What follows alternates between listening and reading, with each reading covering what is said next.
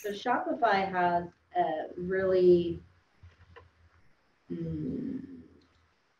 robust inventory system, I guess is what you can call it. I can fulfill orders from my cell phone. So that's the difference between GoDaddy. You can't do that from like a GoDaddy site. Okay. So that's one thing. It's just like super uber user friendly. So it will show you, let's see. So let's go back to products. So just like what we just did with GoDaddy, to do that in Shopify, it's quite a different inventory process because this is usually for like warehouses and drop shippers and people that have like 7,900 items, 980 items, like, and they got 15 variants and they have like 90 different types, and so you have to have like more memory and bandwidth to like upload all that information. So like, let's say just this dress, and you can see it's connected to 11 out of 15 sales channels. So sales channels are the Shopify sales channels would be like Instagram, Facebook, Google, Pinterest, Google stores, all the, Amazon, eBay. So this also connects well and better than Shopify or than GoDaddy, because it has direct integrations with like eBay, sales funnels, BuzzFeed, Wish, Amazon, Buy Buttons, Messenger. It just has every single place you would want your product to show up integrated into this platform. So while adding a product, you can add the description, add the different, images, all the different sizes. You customize your pricing here. Then you like add all the collections that you want it to show up in. And then here's your SEO for the search engines. So it's kind of like you do it all in like one spot. And then you go to your inventory and it will hold like tens of thousands of items, like an insane amount. You can see you can command it to do things like when there's zero inventory, stop selling it. I'm doing a huge cleanup right now, so a lot of my stuff looks funny, but there's a bunch of so like this is my new collection, my LGBT collection, help the community. So yeah, it just has more. So let's go to the apps, because that's what you're asking about. So this is just completely built for people that sell stuff online, like those Weebly and like GoDaddy. They'll do some e-commerce stuff, but they're really not built to sell stuff online. They're built to have a landing page and a web presence.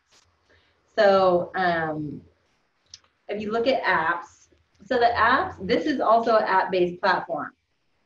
So it takes all these apps to run this thing. Like, you just can't go to Shopify and it comes loaded with everything. You actually have to add the apps and program all the apps to, one, do your shipping, to import your product, to import to Facebook, to connect to your payment processing. It's all based on apps.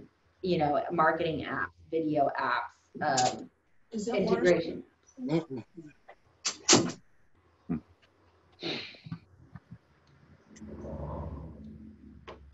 Any question? I thought I heard a question. Maybe not. So yeah, it's a whole class in itself, really, I mean, it would take, Yeah, that's fine. yeah, to build a Shopify, it's like, you know, it would be like a 5-week course to really build it right. Um, so that's why I go to GoDaddy, because it's pretty much does what you want with no explanation. If you're specifically doing it for like general e-commerce, if you want to start with like 100 products, it's Gotcha. doable.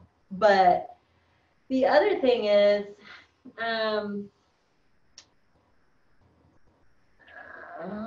the marketing is really hot rod here in in Shopify. It literally pushes all your products to like 25 places with one click. With with with GoDaddy, you have to link the products to the social media sites and then integrate. And then only if they accept that GoDaddy site will it integrate into your shop on the other platform. But Shopify is like global leader, so everybody accepts Shopify products. Um, so yeah, so that's really the difference, because it's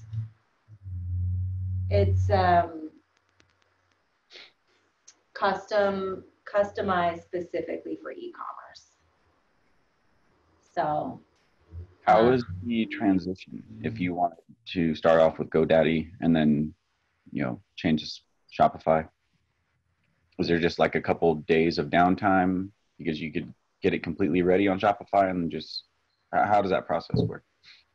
yeah, so I would say you would want to give yourself like a month or two lead time, actually depending on how big the store is, or how many products you have. So the most time consuming part is updating the inventory. And if you have it all on Excel and it's CSV, then you can upload your products through Excel and you never have to key in all the information.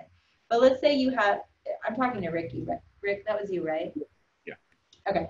So let's say you have a tincture of CBD, you have vape CBD, you have edible CBD, then you have like cookies, you have gummy bears. But let's say your cookies, you have like 5 flavors of cookies. You have the chocolate chip cookies, you have the, you know, the snickerdoodle cookie, you have all these 5 different cookies. So you have to enter all the information for each kind of cookie, plus the cookie, and then all the details for each cookie. Gotcha. So it's That's a process. yeah. But as far And as then you want to make sure the mechanisms are working. So let's say you're like, oh, it looks good, like awesome. But then you go to the buy button and it shows the product, and they go to buy the product and it goes into the shopping cart, but then it won't let them pay. You know, so there's like, you have to kind of go through a process of tests, that you never just want to take a site down and have one that you just built 3 days ago and turn it back on. So you kind of need to like gradually, it would be a very gradual process. Okay. Because you need to reconnect all the other platforms that your products are connected to.